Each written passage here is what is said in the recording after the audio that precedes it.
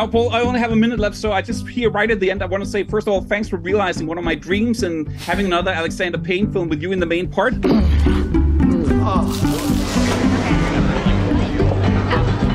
But then also, I'm a huge Star Trek fan like you, and I couldn't help but notice that I've seen a lot of interviews where you've said that you really love playing a Klingon. As an actor, is there a science fiction story you'd like to see made, that you'd like to be in? You know, my dearest wish in the world as a child and until this moment was to be a Klingon.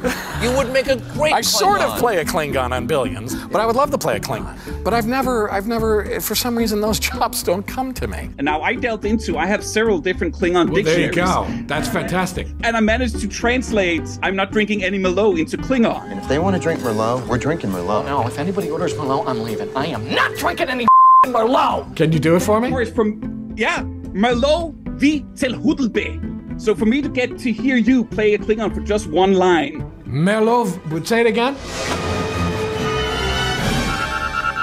Sir, a Klingon bird of prey is decloaking off the port bow. What? The Klingon ship is hailing us. On screen. Merlot vi til Holdovers. Can you translate it? I'm attempting to do so. I am not drinking any Merlot.